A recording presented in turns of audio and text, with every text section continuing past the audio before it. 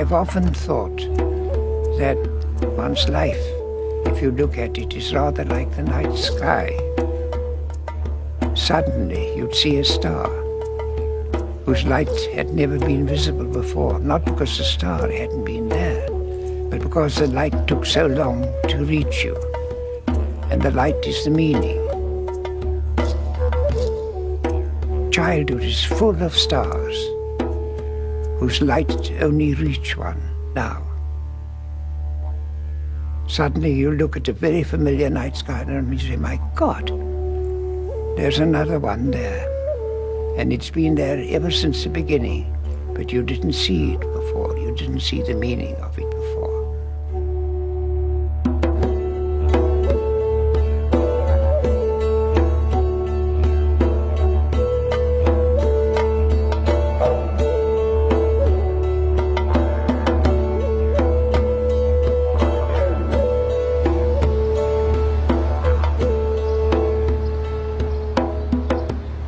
I first met Sir Lawrence Vanderpost at his apartment building in the Chelsea section of London. I had arrived about 5 minutes early for the meeting and discovered he was already waiting for me in the vestibule of the building. As always, the perfect gentleman. That day we talked about many things. About his childhood growing up in the bush of South Africa. We spoke of the 25 books he has written, of his lifelong association with the Kalahari Bushman, about his struggles against apartheid and color prejudice, of his experiences as a commando leader and then prisoner of war in Java. He spoke about his close friendship with Swiss psychiatrist Carl Jung. He told stories of love and forgiveness. But there was one area of his life he simply would not talk about. Sir Lawrence, there's an aspect of your life I know that you don't talk about too much, and that's your relationship to Prince Charles. Why don't you talk about that? It's one of those things that hasn't a why to it. You know, why is a very limited question. There are things in one's life that one doesn't talk about. There's no harm in that. There are certain relationships which is wrong to let the world in on it because it doesn't belong to the world. It's not part of the world, and the world spoils it. So he didn't talk about his relationship with his godson, Prince William, the future King of England. What he did talk about, however, were the journeys of his life.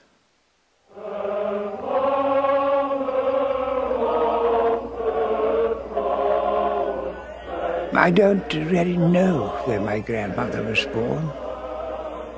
I don't really know where my grandfather was born, because they seem to have been always on the move. I have a sort of vision of them having been born in ox wagons or been born on a journey. On a journey. Things happen on the journey. But my great-grandfather was one of the first to join in the movement known as the Great Trek into the interior of Africa. They moved so far ahead of the Great Trek, so far ahead of any protection he may have needed, and they were rather careless. One knew something from the Hunterson people of the great Bantu empires that it wasn't at all a safe place to go.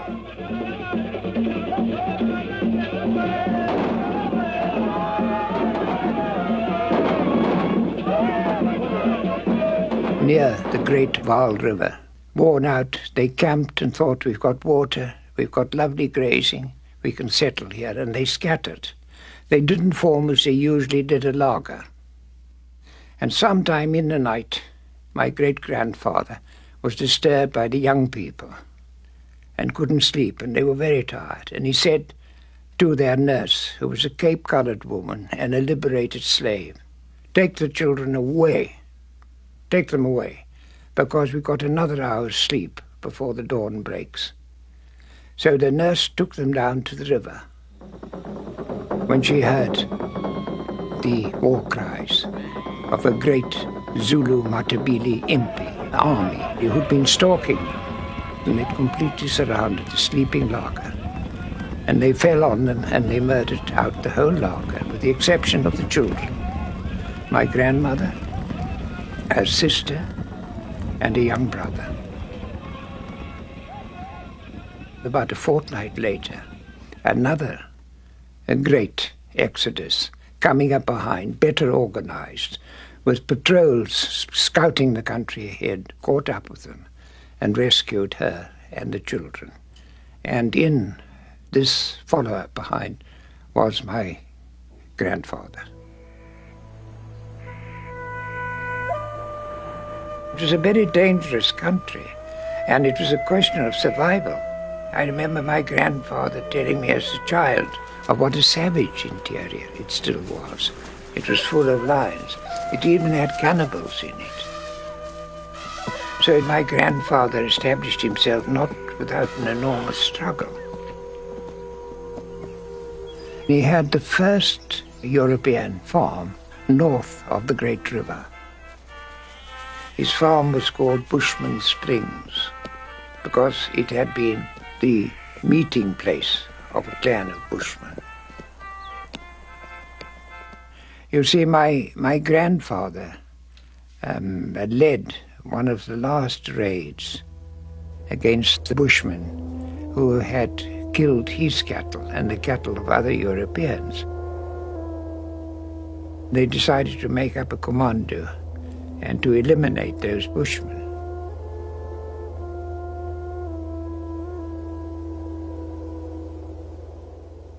But my grandfather said that among the Bushmen killed, there was a Bushman who had a thong around his naked waist, and there were little horns and little wooden files, as it were, all with different colors of pigment and paint in them. And he was the Bushman painter of rocks whom they'd killed in the raid as well. And that always haunted me, that vision of the Bushman artist taking part in a battle and being killed. I always found it a dreadful story. I found I'd written in a little diary I was trying to keep that when I'm grown up one day, I'm going to those Bushmen and I'm going to ask and beg their pardon for all the terrible things we've done to them. At the age of about 17 and a half, I found a job on an English newspaper, and from then on I was out on my own. It became a natural step to be in rebellion against the laws and the increasing prejudice, color prejudice and racial legislation. And it really ultimately became the basis of the first novel I wrote in a province, which was the first book ever written by a native-born South African openly attacking racial prejudice and apartheid. While I was working as a newspaper person, I found myself sent on one occasion to the capital, Pretoria. I'd gone into a very well-known Afrikaans restaurant which specialized in traditional Afrikaans waffles and coffee. And I was sitting happily at my table, having waffles and coffee, when suddenly I heard a very strident, feminine voice shout out, "Get out. I don't want any niggers in my place here." I was very startled by this. It was beastly, it was nasty, and instinctively, which I'm afraid is part of my character, so a reflex action, which I've always obeyed. I was up and I walked to the desk and I saw facing the woman two oriental-looking gentlemen in Macintoshes, looking in a puzzled way at each other and then at the woman, not really knowing what was going on. And I said to her in Afrikaans, "What's the matter? What are you doing?" She said, "Well, can't you see? I can't have these people in here, because if I had them, I'd lose all my custom." So I said, "Well, if you don't have them now, you will lose my custom." And before she could say anything, I said to the two people, "Would you two gentlemen do the honor of having a cup of coffee with me?" I took them to my table, I introduced them to waffles and coffee, and we talked, and we became, I felt, great friends. They were two very civilized people, two very distinguished Japanese journalists, Mr. Hisatomi of the Osaka Mainichi, and Mr. Shirakawa of the Osaka Asahi, the two biggest and most influential newspapers in Japan. Months later, it resulted in my getting an invitation from the Japanese government to go to Japan at their expense. And that started this great Japanese adventure in my life. I was free, as I'd never been in my life before, to meet another culture, another race, another history, without being preconditioned to it.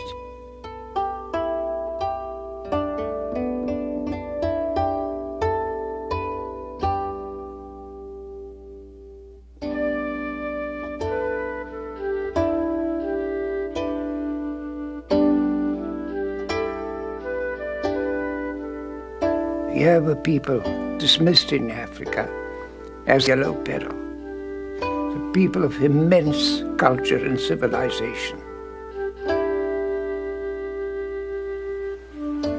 I found that the Japanese seemed to me ridiculously like the Bushmen. Their natural sense of religion was the sense of being connected to the gods through nature and the reverence for nature. It's deeply, deeply ingrained in the Japanese, who on a summer's day will go in thousands to certain places just to listen, because at that place has a new kind of cricket voice singing to them in the summer.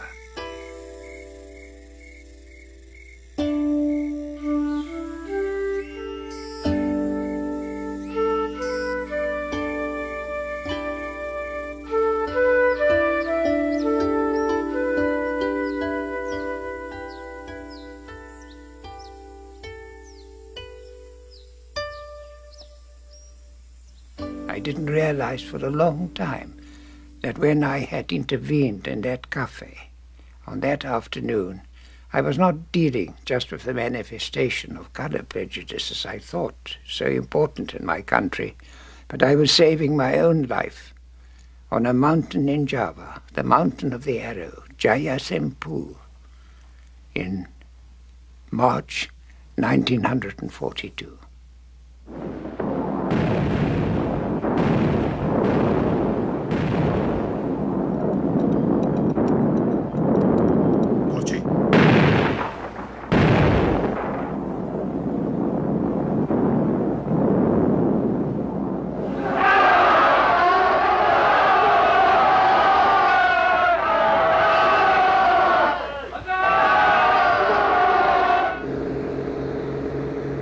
It all happened so quickly.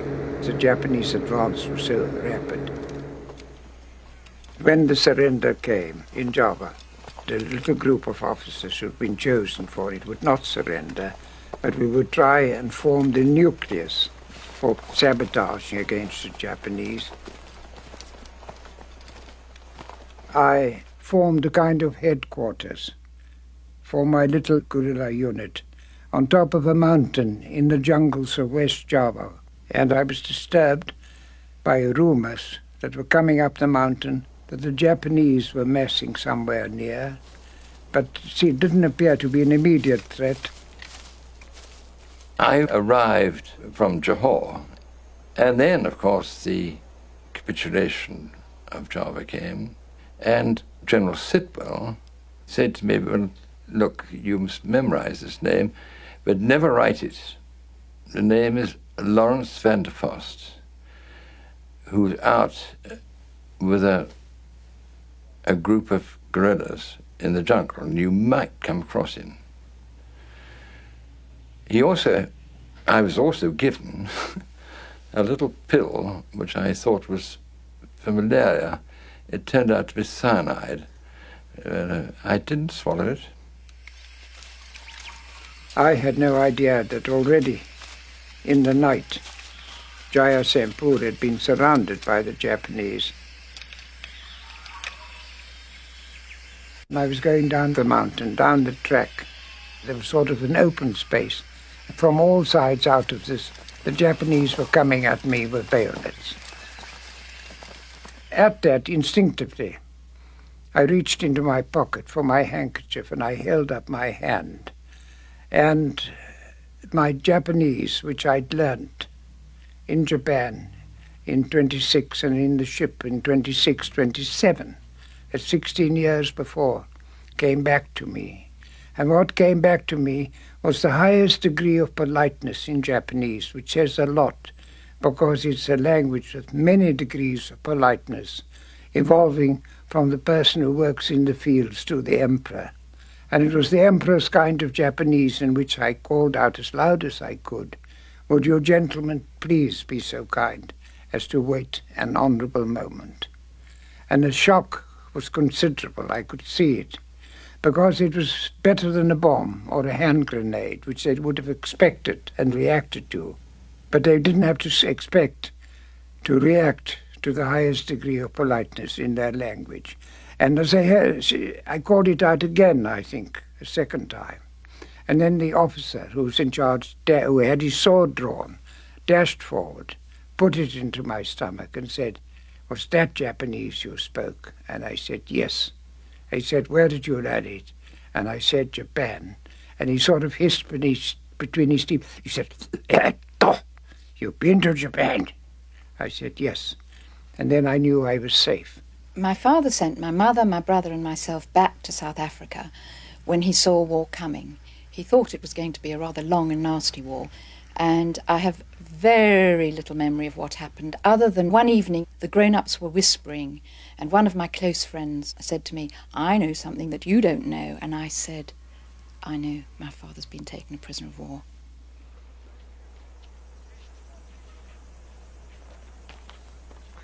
I was taken prisoner of war in Java in March 1942, and I think Sir Lawrence came in just a few days later.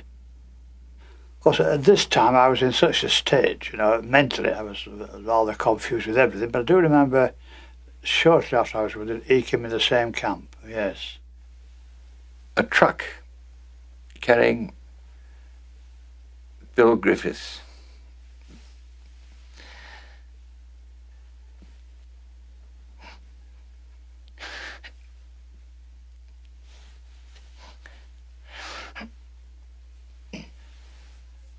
Forgive me.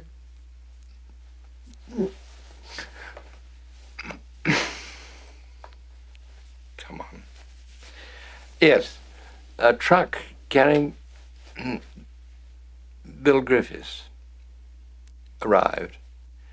He had been forced by the Japanese to move some very highly dangerous plastic bombs. And one of them blew up in his face. And of course, he put his hands up and lost both hands and both eyes. Both hands blown off and totally blinded, and my right leg was broken in both bones in the tibia and fibula in both on the one leg. And that was it. But I remember I remained conscious and standing up and trying to walk, and then I got a terrible pain in my leg and went down. And I felt for my face, incidentally, but I couldn't feel it, so I thought, good gracious, my face has been blown away. And then I thought, well, it can't be, I'm still speaking. But it was my hands, you see, that had been blown off completely. Yeah. For months, for the first year, he didn't want to live. I mean, I used to say to him, "Billy, time is dealing with it. Give it a chance. Give it a chance, Billy. But there's far more than hands and arms to life. Far more even than seeing. Just hang on, Billy." And always messages came from Sir Lawrence, like, "Keep your picker up, old chap," or something like this. And it used to do me a world of good.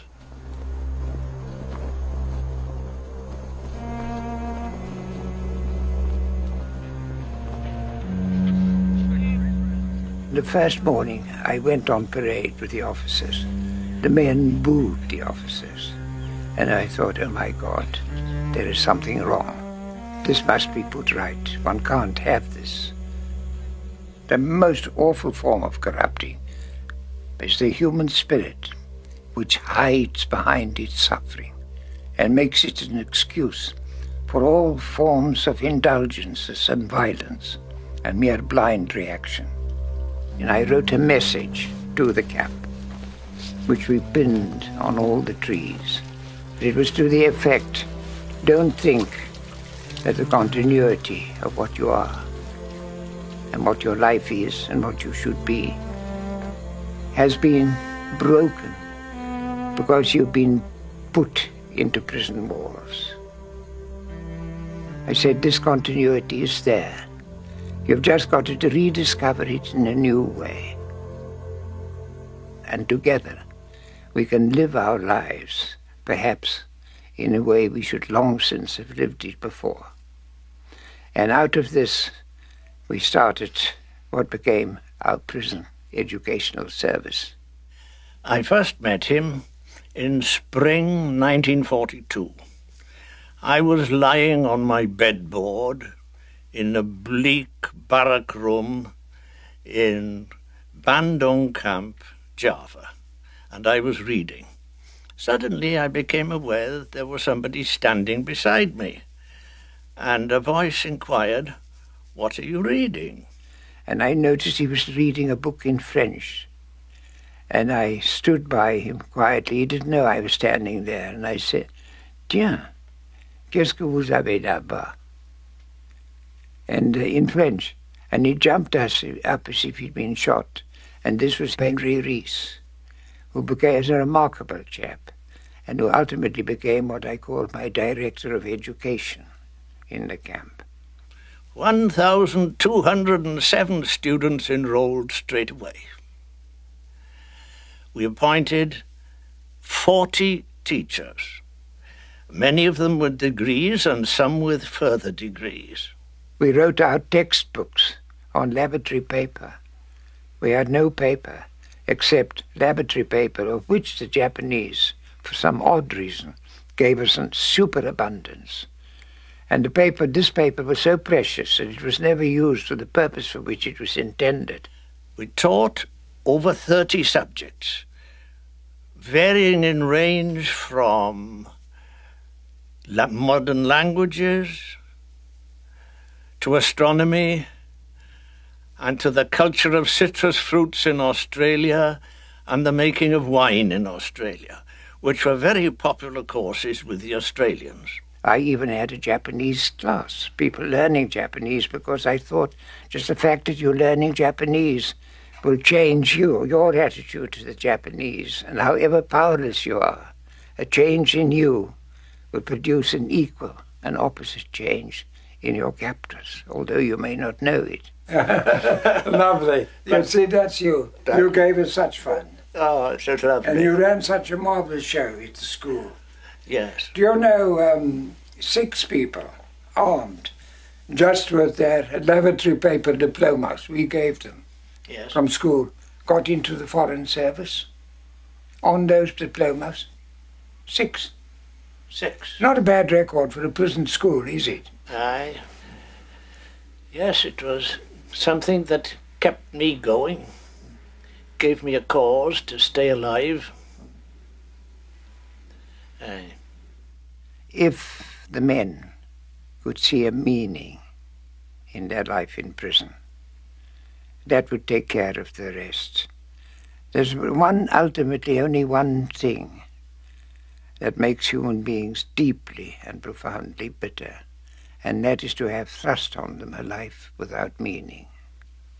And through this system of education, through the system of every person being in prison, really a chance to be his full natural self in terms of the spirit, the question of bitterness never arose. They wanted to know the skills that were in the camp, the technical skills, for helping Japanese repair essential machinery and arms and so. Well, we refused to do it. And of course, Lawrence and Nichols and others were made to be responsible for the refusal. One of the more brutal of the NCOs, the famous Sergeant Maury, appeared and started ranting us, and about this way that we were lying to the Japanese, that our spirit was bad, we were full of wagamama, and that this would not be tolerated, and the Japanese wouldn't have it. And so he started calling out the officers one by one, and began beating up the officers one by one. I remember Lawrence was called out and beaten with a stick and beaten with fists and kicks and punches. My turn came about third or the fourth, and I was called out, and I went up and presented myself, stood to attention in front of this mad, ranting Japanese officer, and he began to beat me up. They beat me up pretty severely, and then pushed me away. But all the time I was thinking, how can I stop this? What am I to do? And as I walked away from him, it was as if a voice in me said, go back and let him beat you again. He walked out, he turned round to walk away, and then walked straight up to this Japanese who was doing it for more, almost daring him to do it. And the Japanese, they were absolutely floundered by it. And he raised a chair, which I think he was going to smash on the next victim, and looked at me. And then suddenly, something happened to him. Something he recognized, but this isn't the pattern. I've seen this before. I've done this already. And he became sort of confused. So took a half-hearted swipe at me, pushed me away, threw the chair away, and stalked away from the ground. And I knew then the pattern had been broken. This pattern of madness in him had been broken by an untoward incident, and I knew that for the moment we were safe. In every human situation, all reality is always between two. And there's always this great responsibility, I believe, laid on all of us by life, that the person who's most aware, the person who's most highly, most completely, most widely conscious in a situation of conflict must accept responsibility for the person who's less conscious, and that is the person who's possessed. He did change one's perception of things. He widens the lens. He uncovered things in oneself. I remember a particularly nasty execution to which Nichols and I had to go with our young officers. They killed 2 soldiers whom they claimed they'd found looking through a prison fence. And that was a lethal offense. The way those 2 unknown Ambonese went to death was really indescribably moving. One was tied between 2 bamboo posts driven into the ground, and they really had bayonet practice on him. The other one had his head cut off. At one moment, when the killing started, the execution started, an officer who was standing between Nichols and myself and was rather frail. He'd been tortured and he was frail and not very well. It was more that he could take, and he was about to fall. And we felt, well, if we fall, because on our right I could see in a small Dutch detachment a lot of people were fainting. at the sight. I said, it mustn't happen to us because it will spread. We must face this upright and look it in the eye. And I put my hand round this man in a way the Japanese couldn't see to hold him up. And as I did so, I felt Nichols from the other side instinctively was also doing the same. And this poor chap, horrible, immediately I can still feel his whole body straightened, and he stood up. And he looked at this man being bayoneted without flinching. Because one didn't want to look at it. I wanted myself to look away and pretend it wasn't happening. But a voice inside me said, you can't do that, because you're betraying the man who's being killed if you do that. You must go through it with him. That's your contribution here and now. You must go through it. You must be killed with him if you're going to understand what's going on. But I didn't want to look. I could easily have looked up at the sky and not seen it and been somewhere else. But I wanted to. There was an impulse was to run away psychologically. But everybody stood fast and looked. And because somehow we lived our life in prison so that we looked at reality, we looked for the solution in reality, we looked for it in truth. And what greater gift can you get from life?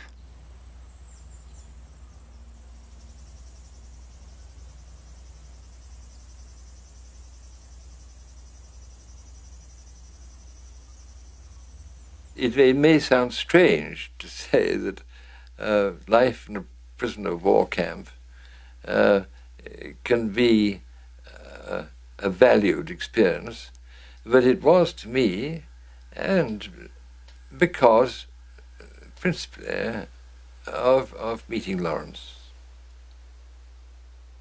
Well, you know, people very often say to me about human instincts, how can you trust them? Because it just makes you behave like an animal. But I think animals behave very well. There's no harm in behaving like an animal. People have these lived things. They said, oh, you must have been like a lot of wild animals in prison, just living out of your instincts. It's not true. Animals behave according to the laws of nature within them. Animals aren't lawless. There is an instinct for law and order is very deep. I could take you to places in Africa and I'll make you a lion, for instance. Kill a zebra in a herd of zebra. And the lion will charge and the zebra will scatter. And he'll pull down the zebra and he'll kill it. And the moment he's pulled it down, all the zebra stop running away. And they will come and graze a few yards away from where the lion is eating a zebra, because they know he will not kill more than he needs to live. It's when man degenerates and uses his natural self for having power over others that he becomes like a wild animal and sets a very bad example to animals.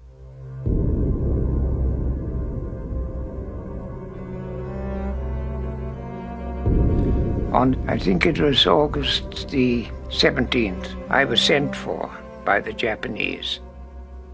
I was so weak at the time, we were all very weak from starvation, that I was seasick. I could hardly hold myself together. And I was marched into a room where the Japanese senior officers were sitting. And I noticed they had some wine and wine glasses there. And as I walked in, they all jumped up and bowed to me. And I thought, I began to quake at my knees because I thought, oh my God, they're going to surrender. And then the general suddenly said to me if I would drink with them. And I said, no, thank you, I wouldn't. And they held up their glasses to me. And the general said in broken English, we drink sincerely to your victory, and tossed down the wine. I just bowed like that. And then he looked at me and he said, we Japanese have decided to switch. And when we Japanese switch, we switch sincerely.